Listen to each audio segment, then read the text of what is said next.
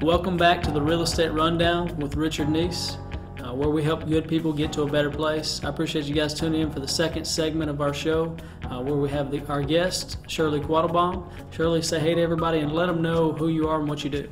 Hey everybody, all the WKUL fans. I'm Shirley Quattlebaum. I've been a State Farm agent here since 1988, helping people realize their dreams and recover from the unexpected. Absolutely. So Shirley's been doing it for a little while. She knows what she's doing. She's got a great team behind her that helps her help more people, and that's what we're all about. We're going to be talking a little bit about how insurance affects the real estate process, and we'll get into a little bit more stuff too about how you can bundle it and some other things. But we're so gracious for Shirley. Thank you so much for being on the show. The first thing we want to talk about is the problem that I have the most. You know, we have somebody that we actually get a contract on a house, and then one of the next steps we have to do is actually get that insurance quote so we can see how much the loan's going to be, how much the closing costs are going to be. Can you give us any guidance on when we should do that, how we should do that? Well, for me, I would go ahead and give us a call or go to online or come by the office just as soon as you sign that contract. How do they call you? 256-255-1515. There you go. So we give Shirley a call, and then what sort of information do we need or do the customers need in order to get a good quote? Well, most of the information you're going to know off the top of your head. We're going to ask personal information about you, your birth date, you know, who you are, where the home is, and then a little more detailed information about the house. You know, you may not know every single answer to the question, but we have resources, the tax assessor's website, or going online to get additional information about the house. But you're going to know most of the questions just off the top of your head. You make a great point there, Shirley. You know, it's not just the person that's getting the insurance. It's not just the house. They need both sides of that, and that's how you're going to calculate the quote. Is that right? Exactly. So we've got the actual quote. We didn't wait till the last minute, but if we do wait till the last minute, can we still make that happen in the Yes, last we week? can make it happen. How do you guys do that? I mean, is it just technology? It's technology. Okay. We can make it happen. We can get it to your mortgage company. We can be there for you on your closing. That's great. And, you know, that's an important step because we were talking about at the closing, it factors in closing costs.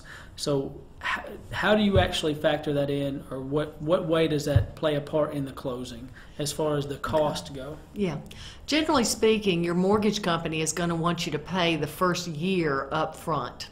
And that is a part of your closing costs. So in your closing, the attorney is going to send a check straight to State Farm for that first year. Then each month in your mortgage payment, you're going to pay 1 month's worth of insurance. So we're going to take the premium, divide it by 12, and you'll pay that amount in with your mortgage payment every month. So at the end of the year, State Farm's then going to send the bill to your mortgage company, and they are going to pay it. That way you're insured the money's going to be there to pay your insurance. Absolutely. It won't catch you off guard. That's really important to know because a lot of folks don't realize that if you buy a property, let's say I bought it cash, and then the mortgage company is not escrowing that. If you don't pay your insurance or taxes, you know, especially with the tax side, you can actually have the house sold out from under you or have a lien placed on it for the taxes. So we need to make sure that taxes and insurance are always paid, whether it's paid in lump sum, whether it's paid monthly or with escrows. That's an important topic that your agent should go over with you, but at the end of the day, it falls on you to make sure that you're protected. And that's the biggest thing. So the next thing we want to talk about is, you know, we have homeowners insurance, we have car insurance, automobile insurance. Is there a way that we can bundle all that together so it's cheaper? Of course, there is a significant discount for writing your home with the same carrier as your auto. But we also offer other insurance that need to be bundled in there. When you buy a home, you're taking on additional responsibility. And you need to be sure to protect your family in case of death or disability, because more homes are lost due to death and disability than even fire. I understand. So you want to make sure all of those things are covered, and so you've got a long list of things insurance-wise. You're not just a homeowner's insurance company. You're not just an automobile insurance company. We're insuring families. We're insuring people. We want to make sure we want to get to know them so that we can find out where they have gaps in coverage and ensure what they need to have covered. Not necessarily just what the bank needs to have covered, Right. You know, we're going to take care of the bank, but we're also going to take care That's of the right. person. And we definitely want to take care of people, helping good people get to a better place. So the next thing I want to talk about are deductibles. So we start figuring in how much it's going to cost monthly, and it does affect the real estate agent as well, because if you have a lower deductible, then you're going to have a higher monthly payment, which, I mean, in turn rolls into, hey, that's the total package. We're paying X amount. If we have a higher deductible, is that going to be lower? Is the monthly payment going to be lower? Yes, the higher the deductible, the lower the insurance premiums. And people are beginning to lean toward higher deductibles nowadays.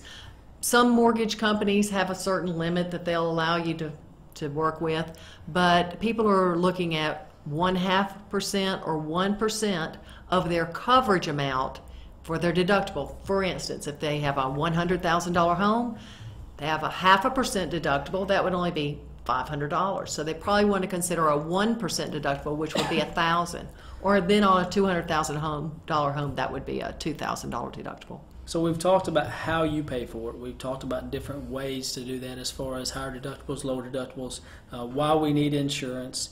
Can you tell me, I know a lot of people, well, I shouldn't say a lot of people, some people ask me what's the difference between replacement costs and actual cash value.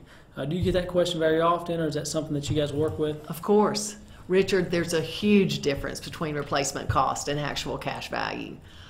Replacement cost, if you should have a loss, bases your payment on what it costs to replace your items. Replace it plus tax, plus delivery, plus everything. Right. To put that item back in your house or put that roof back on your house. Actual cash value looks at what it would cost to replace it and then depreciates it for the age.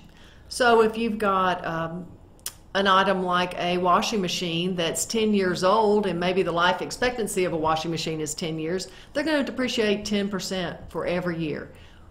We don't want to be in that business. I understand. We want to replace what people have lost. So we're about to be up against a break. We want to make sure that everybody knows who you are and how to get a hold of you. So let people know real quick. Shirley Quattlebaum, State Farm Insurance, 256-255-1515. So you know Shirley, I'm going to give you guys my information as well. Richard Neese with Happy Homes. You can contact me at 256-708-1511. We can get your house under contract and Shirley can insure it. Catch us on the other side.